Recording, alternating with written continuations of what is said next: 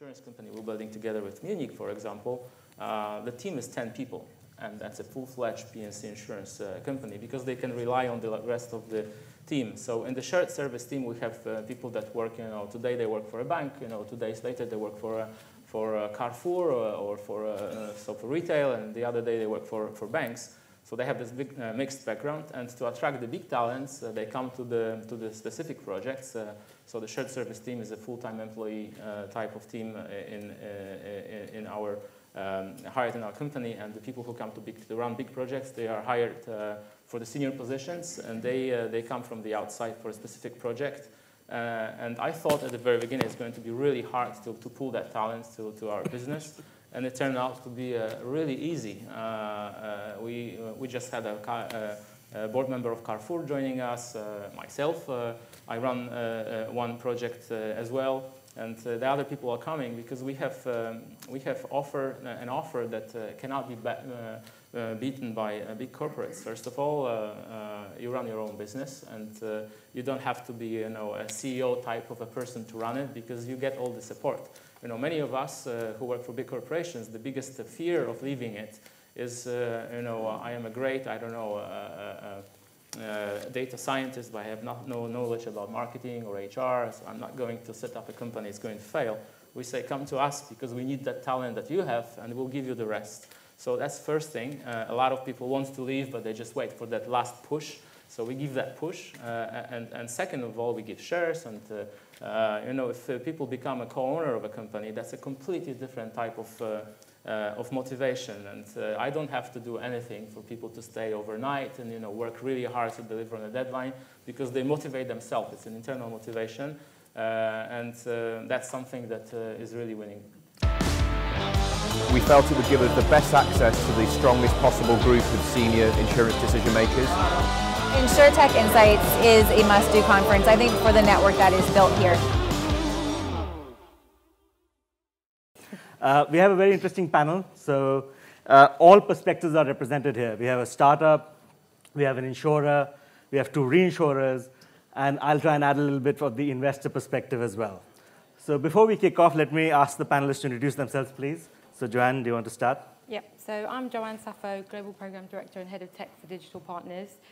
Digital Partners is a unit of Munich Re that was set up about 3 years ago. And we work with insurtechs and others who are disrupting the way that insurance is sold. They fundamentally really focus on the customer acquisition, customer journey, customer tech, and we support them with everything else, so product pricing, all the other boring insurance stuff that no one's interested in. And we've been going for about 3 years now. We work with startups in Europe and the US, and we're looking at other regions across the globe. So we've just started looking at Australia, Canada. Our mission really is just to change the way that insurance is done and to be the carrier that insurtechs can work with and operate the way they do. I'm Adrian Jones. I'm head of SCOR Ventures. I also run strategy and business development for SCOR on the P&C side. I set it up in 2017. We've done a number of deals since then, both investments as well as commercial partnerships, and often both at the same time. Previously, I was in Bermuda and in consulting before that. My name is Maciej Marszalek. Apologies for an unpronounceable name. I am the CEO and co-founder of Gothaer Ventures. It's a company that I founded with my colleagues last year to help corporations, big corporations, build startups. Before that, for slightly over 15 years, I've worked in the insurance and banking sectors across the globe. Right before I co-founded the Gothaer Ventures, I headed digital and data transformation for AXA in almost 30 markets across Central Eastern Europe, Africa, Middle East, and Latin America.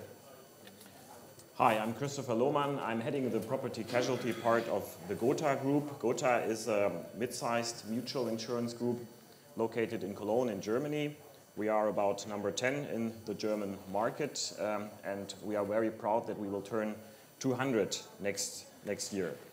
I joined Gothaer 2 years ago after serving 18 years the Allianz Group, where I directly entered as the head of the property casualty part, and together with my colleagues we try to do exactly what we talk about this morning. We try to disrupt our company from within to ensure that Gothaer will last at least another 200 years. Great, and I'm Shwetank Verma, the second unpronounceable name on this panel. So I think that was the selection criteria. I run a venture capital fund called Leo.Capital. We are active in Southeast Asia and India.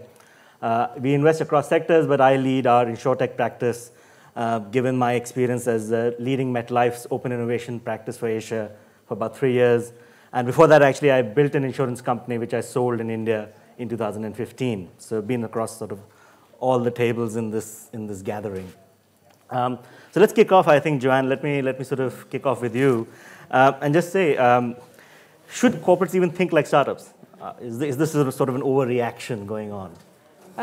In my opinion, I would say no. The fundamental reason I would say that is because they're not startups. It's a bit like asking, should an elephant think like a mouse? They're two totally different things.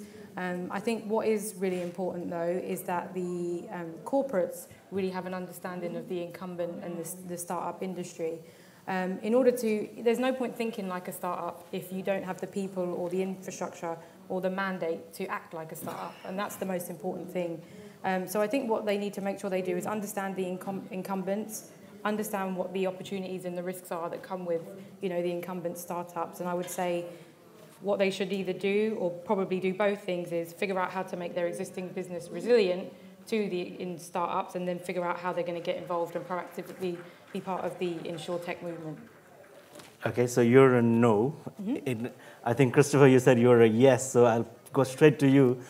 Well, what's the counterpoint? My answer to this is a little bit twofold. On the one side, I think that indeed we should think more like startups, and indeed there is a lot that we can learn from startup thinking, like focusing on the customer, trying things, failing fast, but then really failing, putting things to an end. There's a lot that we can learn as corporate from the startups, and we did learn a lot over the recent years. At the same time, there's a lot that we as corporates bring to the table, so I think we should not overdo it. There is the great expertise we have in underwriting and in the core insurance functions, and by focusing of becoming more startup-ish, so to say, we really should not forget what our core strengths and our capabilities are. What I do think is very important, for us at least, is that we understand how startups think. Because for us, as a mid-sized company, we do not have deep pockets. We need to cooperate. We want to cooperate with startups. And if we do not understand how startups think, what they are looking for, what is interesting to them, we will never attract the startups we would like to cooperate with. So I'm of the opinion that actually it's very difficult even to think like a startup when you're in a big company, and my company is only 49 years old. So I guess I'm one of the youngest incumbents here in that sense. I find that the biggest challenge when you're forming these partnerships is actually less about thinking like the startup, but actually even just talking the same language. And I'm not talking about French versus English. I'm talking about the way that you express yourself and what you're trying to do and how you form plans and how you communicate deadlines and timelines of how you're going to work together. Just becomes actually probably the biggest pain point in most of the partnerships that I've had. And I do think that there's a lot that both sides can learn from that. But in terms of who we are, we are a big established company with 3,000 people working for us and a 42 billion euro balance sheet. We need to protect that. And if we decide that we're going to go out and break things and fail fast, that's not something that our rating agencies and our customers actually really want us to do. So if we want to be customer focused, we have to focus on that long term and the longevity, which unfortunately means that change is a little bit more incremental than perhaps sometimes we would like. Maciej, given your experience in AXA and now running your own startup, what's your take on this? It's quite similar to all of you, actually. So I think, God forbid, no, don't think like startups if you're a corporation. Each time it happens, it's always a disaster because, and I think it's kind of like in waves. I've worked, almost 20 years in corporations, and I've seen, the trends. Sometimes it's yes, we should think like startups, we should be agile, we should form agile teams. We should work like Google, and obviously it fails because you cannot run a big corporation like a startup, and then it's like we should not think like startups. And today we are still, again, in this trend, we should be Google again. It's not in the DNA of a big corporation to act like a startup, so just don't do it.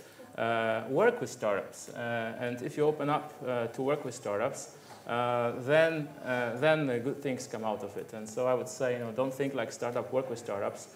Majority of them are created by people who come out of corporations, and these people very, very rarely create competitors. Most of the time they want to work with corporations or be bought by corporations at some point. So learn to work with them, or learn to recognize talents, learn to recognize good startups that bring additional incremental value to your business, and cooperate with them. And if you can do this, it's enough.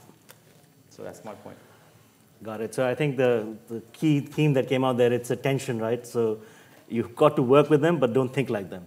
So I think that segues nicely into sort of what is the best way to sort of access working with startups? What's the best innovation vehicle? So again, Christopher, do you want to sort of start off there and sort of tell us a little bit about how Gothaer is doing it? Is it an internal business unit, external? How are you sort of balancing the different needs of the internal incumbent versus the startup? Yeah. Well, in the end, again, I think that we need to go both ways, and at least that's the way at Gothaer we try to do this. The majority and the hard part of the transformation is, of course, making the company itself and the core processes more innovative. So really to disrupt the company to some extent from internal to come up with good innovation and good innovative ideas from within. That is a hard way. To change a company from within is really a very difficult and a hard way, and we just experienced that. We introduced a couple of years ago a new SME product, totally new product, standardized, modular, new processes, a new IT system, new approach to sales, open for different insurtechs and so on. That was very difficult because there was a lot of resistance within the company, specifically with our own sales force, who were used to great flexibility, individuality in our offering. All of that was gone, and there was a great challenge to really overcome that.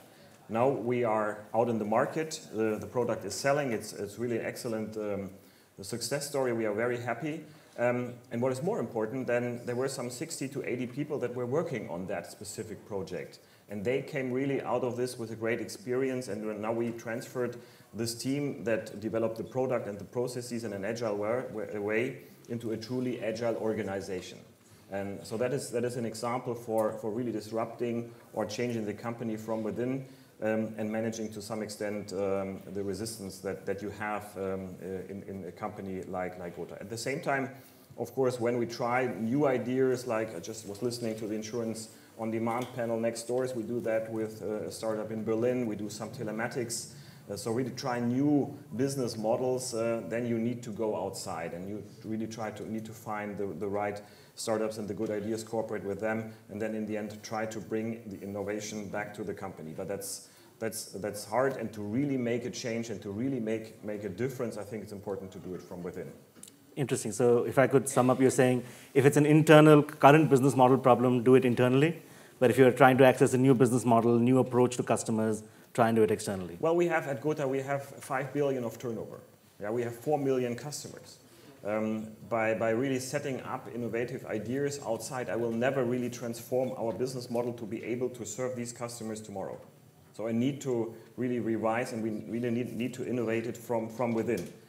Otherwise, I will lose that business. At the same time, of course, I need to try new ideas, and this is what we are trying to, in a balanced way, try to do. Again, the high-wire balancing act. Joanne, I guess it would be helpful to have Munich Re's perspective. You set up a new unit completely separate from the mothership, so to speak. Yep. How's that worked out, and what was the reasoning, sort of thinking behind that? So Digital Partners, we are a unit of Munich Re, but we act quite autonomously from the group. So we have our own processes, we have our own way of hiring, we have a totally different approach to the way that we interact with our partners. And I actually think the best way to do it is kind of to be distinct, but to be linked, because there are things that both sides can learn from each other, but both sides have a completely different use case. So Munich Re Group is a really massive, successful, the biggest reinsurer in the world. Don't tell me off. And it's very successful in what it does. And so working with insurtechs, yeah, it's cool, yeah, it's sexy, it's innovative, it's fun, but really it's not proven itself yet. So if we start, we operate in a particular way which works for our startups because we work like them, we think like them, so we make it easy for them. If we try and transport that back to the group when actually their clients don't work that way, or the people that they employ don't think that way. All it's going to do is break what they do. And so I think until our model is proven, it doesn't really make sense to kind of, force that, back onto the group. And there are some elements of insurance that will probably never fall into digitalization or never be, at the moment, it's really easy to digitalize a customer journey for retail P&C. If you want to go and digitalize buying, commercial insurance for an oil rig, you're not going to go onto an app and do the underwriting for it. It's just not ready for it yet. So I think it's really important to kind of keep it separate, make sure that the two parties are continuously in discussion. For example, the things that make insurance really, the key to insurance are you need a big balance sheet and you need to have the regulatory expertise. At a startup, it's really difficult to build a big balance sheet that you would need to underwrite insurance. So I think in the same way with the group, they might struggle with acting in an agile way. There are things that you can continuously share and pass between each other, but I think what you should do is act in the case of what your use case needs to be. So can I build on that? Because I think please. This is where if you're an innovator in a big company and you're trying to figure out how do I get my company to move, and you look at Munich Re Digital Partners and you look at SCOR, we're actually set up in a very different way. But that's because I think you found a solution that works for Munich. Yeah. We are working on a solution that we think works for SCOR, which is actually the opposite, which is we are highly integrated in the business. I sit within eyesight of our underwriters, our CEO, other senior executives. I'm a part of that leadership team. And so we believe that, so if you think of who those people are, those are all people who have come up out of the organization, out of the traditional part of the organization. And you need to get them to move in order to actually create something new and innovative. And so you have to show immediately value for that part of the organization. And so what we've taken the approach of basically, let's find the people in the organization that are interested in innovating, and let's work with them and figure out something that works. And suddenly they're starting to see increased business coming to them, better profitability, better numbers, smoother processes, et cetera. And then they become your advocates within the business. And so that's how we've gone about approaching this cultural change. There are some parts of the organization, unfortunately, they're going to be more resistant, and it just takes some time. But we felt that in our culture and our context, if we were to set up an independent unit over across town in a nice office space with beer on tap and all this, I would really like that, actually. That'd be pretty cool. But I know that in my context, that wouldn't work. I see. So you're not a fan of beanbags. I am a fan of beanbags. Oh, but SCOR as a whole, it may not work. Understood. We haven't got any beanbags. No beanbags? No. You can't have a different unit without any beanbags. That's like bare minimum. Maciej, you've got this whole completely external point of view, right? I mean, you're helping insurers build startups from the ground up externally, completely to the main unit. So help us understand a little bit of how that model works and how it sort of ties into some of the other points that the panelists have made. Yes, so before I say this, when I worked for AXA, like the general insight that I have from the inside, AXA is a great company, it's huge, it has huge budgets. When I was joining AXA to lead the digital data transformation together with a few colleagues, we were quite an elite group. We had a really huge budget to spend on digital transformation, and we had the same idea, the same approach. We will reinvent the core from the inside, and we will do some experimenting on the outside. And when I was leaving AXA, I realized that it's really difficult to do this, even if you have money with the internal barriers. And I think AXA also transformed itself since I left, having the same insight. So I think we are all right saying that we should do both, externally and internally. With a slight tweak, I think disrupting the core is also important, because if you don't do it on the outside, it turns out that the core projects that are really important to deliver, they are run too slow, and they are dying in the process, because the board gets bored with the timing that it takes, and they refocus back on the traditional model that brings money. And the side effect of that is that everything else that is being delivered on the outside in the experiment mode becomes a hobby project that is not relevant for the business, and it dies in the process anyway. So and that's why I founded this company. Let's say, let's break this model and let's try to reinvent the core as well on the outside. And we actually work for both models. So I have a separate team that we've built together with my colleagues that is doing scouting from technologies. And at the very beginning, and that's for reinventing the core. And the reason we did this was that, the big corporations, they came to us at the very beginning. We were very trendy at that time, the only company that works in such model in the region. And they said, find me insurtech startups that are really cool, that can help me understand, how we can reinvent our own business. And what we did, we actually said, no, insurtech companies are cool. We can find them, but what we really do, we look for technologies that support the core. So we're not looking for, another cool insurance company that is popping out in the market. We're looking for technologies that support some specific business streams inside the business. And then, to your question, we also build companies from scratch for corporations, and we do it for the core. We really try to touch the core because that's where it's important, and that's where also many of you who work for big corporations, you all have to reinvent yourselves once every while. So you don't become, the extinct species in some point. So you have to also do this once every while, this exercise. So we set up separate companies. We actually set up insurance companies as well. We're launching with Munich Re, which is so big that we didn't even realize, we didn't know each other. But we're launching a completely new ground-up business together with Munich Re as well. And it's remarkable if you do it from scratch with zero. You don't have any legacy technology. You don't have any barriers. You will never have a conversation, what will agents say? Or what will the agent network say?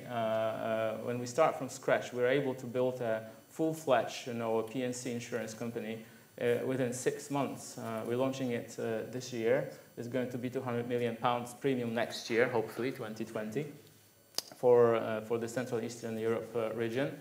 And that's an exciting and really refreshing experience. I recommend to everyone to do this. And that's done for established traditional business. And a lot of technologies that we are developing for this business will be migrated back to the mothership.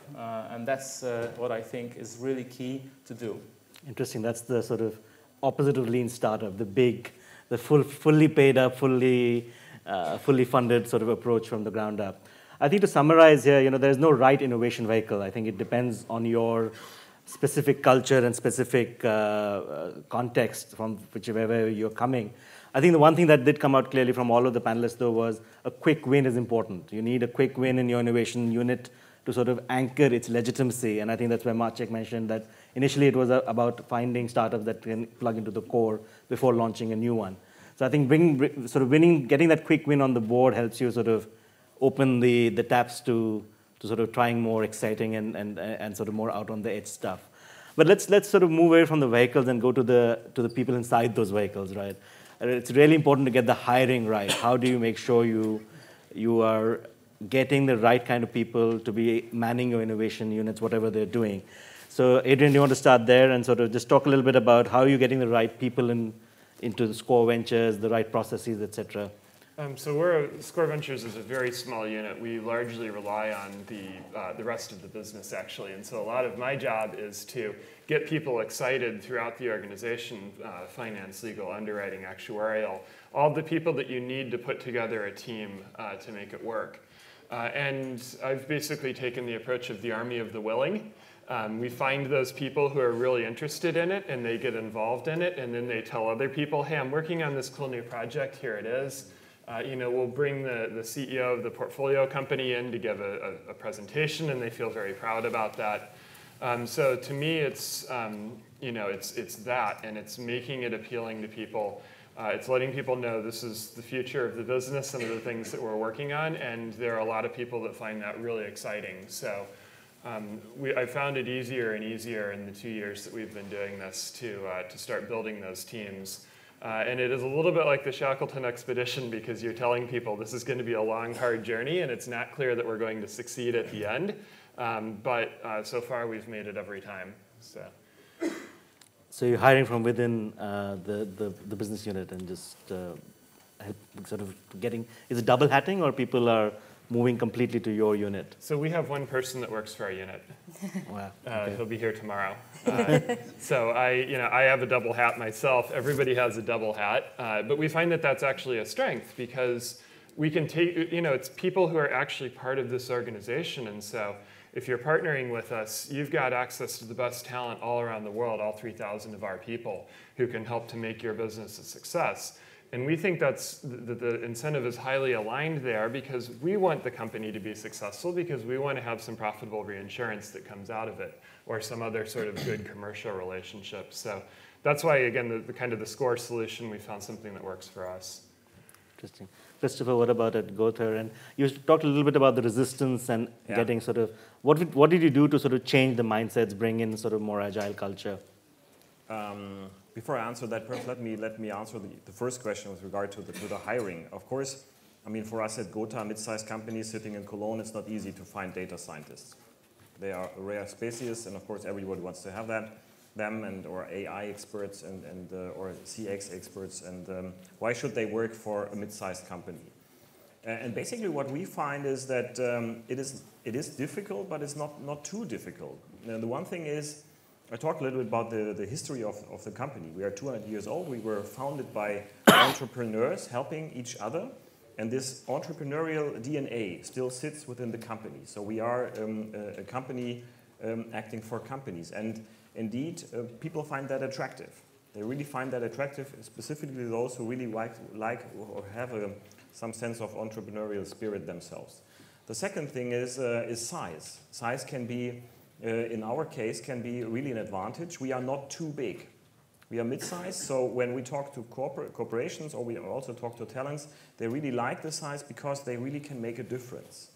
And people like to make a difference. So when we hire for setting up a cloud strategy, an AI business use cases, or for building a new database or deep learning, these kind of things, people come on site and they can immediately grab things and can immediately make a difference, and that is of some importance for them as well. And the third thing is we started the transformation and the change of Gothaer 2-3 years ago, and with all the corporations we do in the markets and with everything that is happening within the company, this is visible in the market, and people and talent is attracted to that. So the size, the entrepreneurial spirit, getting people into a responsibility soon and fast, making them make a difference, that really helps to attract the talents that in the end we need. It still is difficult, but it is doable even for a company like ourselves. Now, if we talk about the internal way, this is of course, I mean, this is very much hard work. This is a lot of change that needs to be done. I'm fully with my co-panelists here. You need to have some lighthouse projects in the end, and you really need to carry that forward.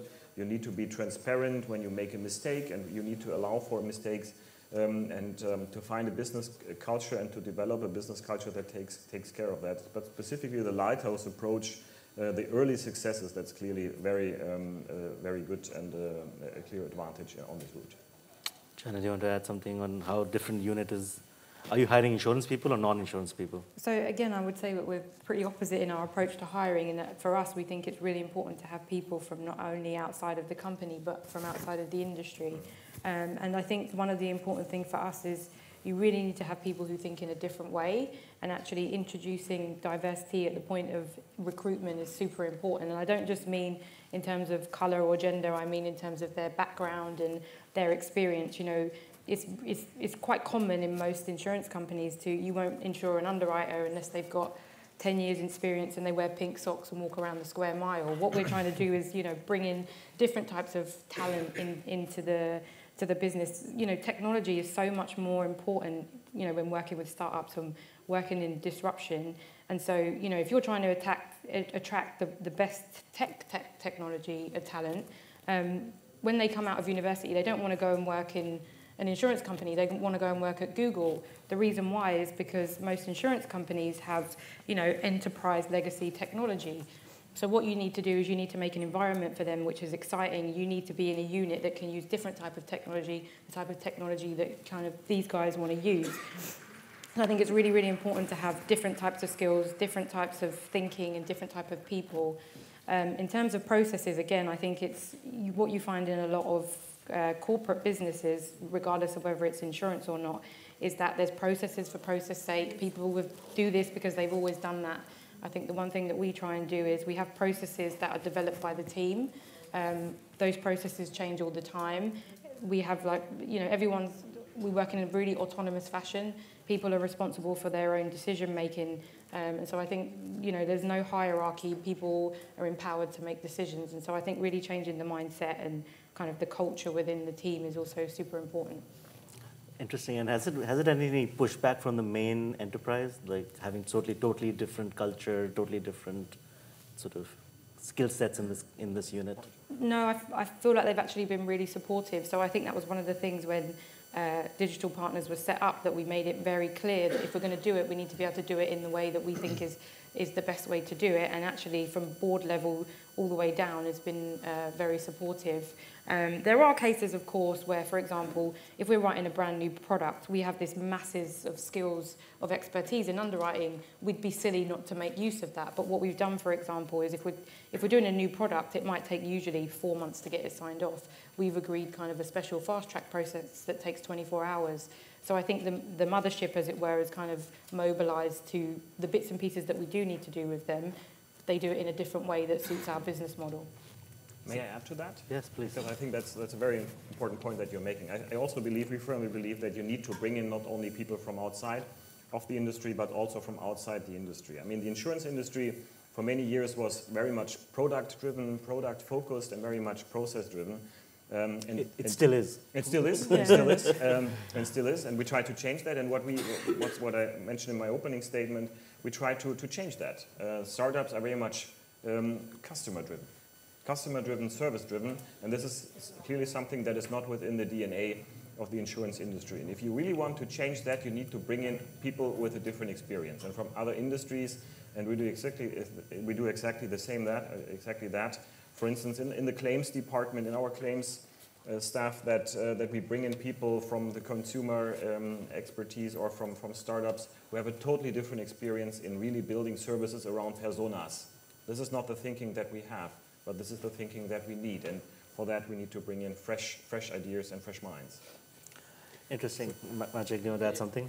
Yeah, so it's actually the cornerstone of how we operate as a startup building company.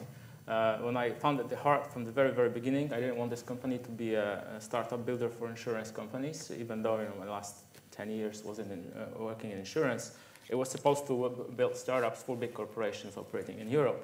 And it's a completely different approach if you want to build a new startup that will be tackling a one product. So you build a product team, a business development team, marketing, HR, and so on. It's a completely different beast if you want to build a company that will repeatedly build startups and will essentially become a startup factory. So the model is helping us shape the team because, first of all, we work for many clients. We are a global partner of MasterCard, so we are an externalized lab for MasterCard in Europe. So we work for banks, so that's one side of the coin. We work for retail, it's the other side of the coin of MasterCard. So the way we structured ourselves is twofold. We have what we call a shared service. So I'm not going to focus on this a lot, it's not so important, but there we have people that do HR and marketing and finance, that we have our own IT and so on. And they are supporting the project teams, so we can build what we call 2 pizza teams. We stole it from Amazon. So basically we can feed the whole team with 2 pizzas in the evening. So to develop a company, so the insurance company we're building together with Munich, for example, the team is 10 people. And that's a full-fledged P&C insurance company because they can rely on the rest of the team. So in the shared service team, we have people that work, today they work for a bank, 2 days later they work for Carrefour or for retail, and the other day they work for banks. So they have this big mixed background, and to attract the big talents, they come to the specific projects. So the shared service team is a full-time employee type of team in our hired in our company, and the people who come to run big projects, they are hired for the senior positions, and they come from the outside for a specific project. And I thought at the very beginning it's going to be really hard to pull that talent to our business. And it turned out to be really easy. We just had a board member of Carrefour joining us, myself. I run one project as well. And the other people are coming because we have an offer that cannot be beaten by big corporates. First of all, you run your own business, and you don't have to be a CEO type of a person to run it because you get all the support. Many of us who work for big corporations, the biggest fear of leaving it is, I am a great, data scientist, but I have no knowledge about marketing or HR, so I'm not going to set up a company, it's going to fail. We say, come to us because we need that talent that you have, and we'll give you the rest. So that's first thing. A lot of people want to leave, but they just wait for that last push. So we give that push. And second of all, we give shares. And if people become a co-owner of a company, that's a completely different type of motivation. And I don't have to do anything for people to stay overnight and work really hard to deliver on a deadline because they motivate themselves. It's an internal motivation. And that's something that is really winning.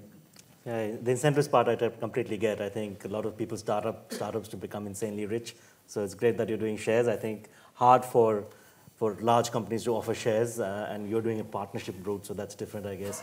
But internal units, I guess, will have to sort of figure out how to create different types of incentives. You have the high is not that high, but the low is also not that low.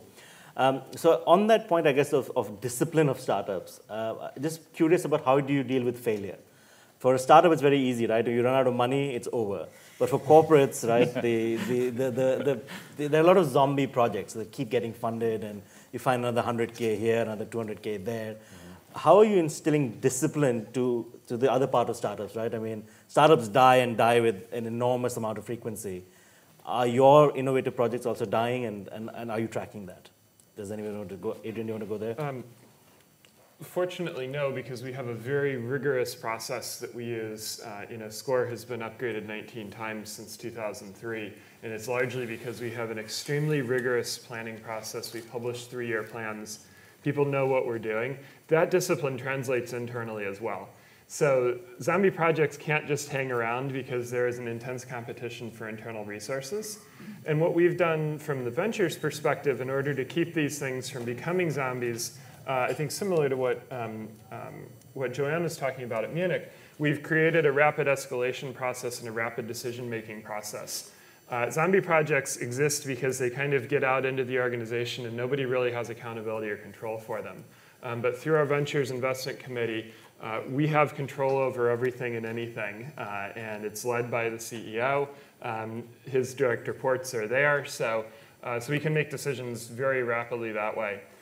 That said, one of the biggest challenges in putting together big, complex partnerships, and I imagine hopefully my panelists would agree, is that it just takes time.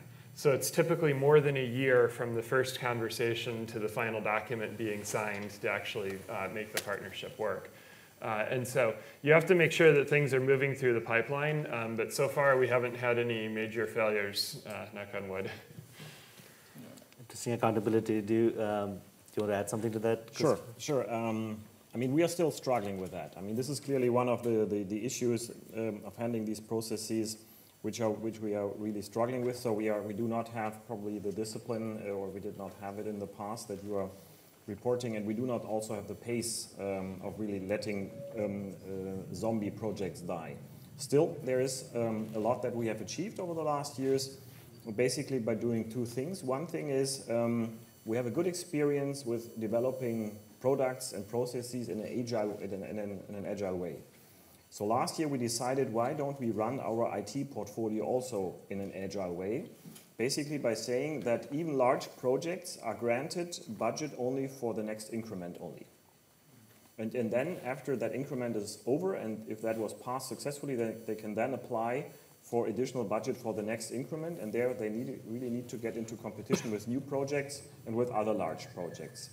And that in the end really led to more discipline in delivery of certain projects. We still have waterfall projects, yes we do, but still in the need for really making your stands within that competition for budget, that really makes a difference. And we moved we significantly moved the speed of implementing certain projects from months to 2 weeks. So this is now really, really doable. We still do not have the rigor that you have out there when you really need to get new, fresh money, but still this is a way of doing that, and we had good experience with that. And the other one is, of course, that we set aside a certain budget for doing some speedboat projects. So the one thing is to really speed up the processes themselves.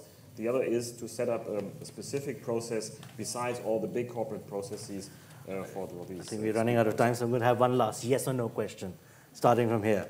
Will corporates beat startup at their own game? You know, no one ever sticks to the yes or no, so I'm going to say it depends on the corporate. Get off the fence.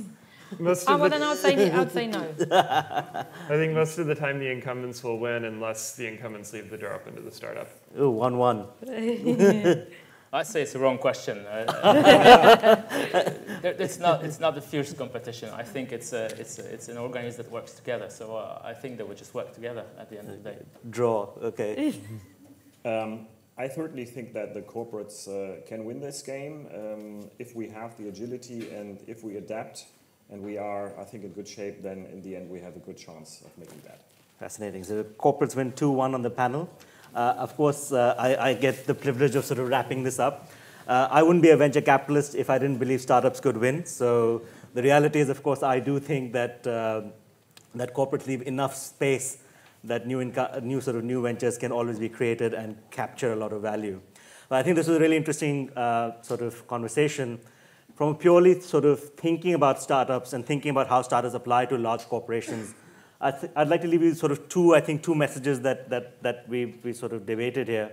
One is, of course, the entrepreneurial side, which is about finding the idea, finding the innovation, doing the customer validation, discovery, and building the new sort of model. But equally important is the discipline of financing that, and discipline of sort of making sure that you are keeping your projects on track, and you're building a portfolio of projects that can actually deliver wins. The reality is very hard to predict if any one project will succeed, but as soon as you build a portfolio, which is again what VCs do, your chances of success go up. So maybe this is the wrong question. Maybe next time it should be, should companies think like VCs? But I'll stop blowing my own horn. Thank you so much. And I think we'll wrap up today. Thank you.